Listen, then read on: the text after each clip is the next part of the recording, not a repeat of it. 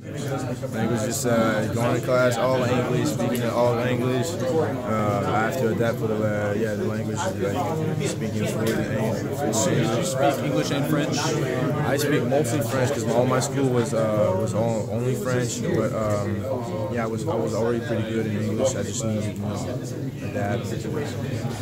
Talk about the chance to compete early with the way they're losing a lot of guys in the defensive backfield. I mean, that's great. That's one of the reasons I came here, because I saw the opportunity to play early. A lot of seniors leaving. We got me, Ambry, and a couple other players. David Long, Laverne Hill. Like, we're all young players. We're a young team, but we're gonna compete. Everyone's gonna compete to get that playing time. There's no spot to solidify. So yeah. What was the main goal for you to come to Michigan? The main reason I came to Michigan, I would say I did a long list with all the schools that I was considering, and like Michigan came off on top for the education, for the playing time, and especially the home feeling. I feel comfortable.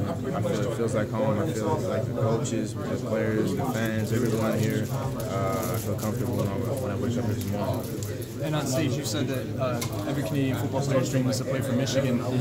Is Michigan the school in Canada because it's right here? Yeah, I mean, Michigan is a big time school. So like when I committed there, when I got my offer, all the kids were looking up to me, because like it doesn't happen every time. It doesn't happen every year. Not a lot of Canadian players going to the U.S. To play college Division I football. So yeah, it was really big time. It was really big time. That's what every Canadian player dreams about, being a football player. What did you hear what did you think about when they said that you guys were going to be going to Rome?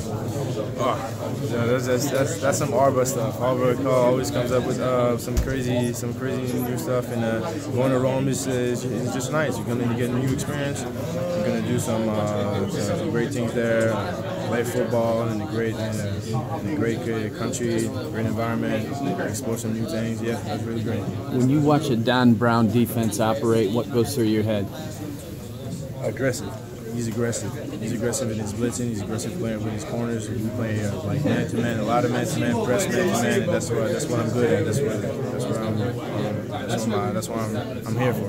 That was part of the attraction then, and you coming here? Yeah, we had the defensive scheme that I was looking for, and that fits perfectly with what I'm doing. Okay. What are you going to do between now and spring ball to get yourself as ready as you can be for when that starts? I would just give 100% in every workout we do, trying to get, learn the technique, work on my technique, work on drills, everything that I can do to get better, I will do it.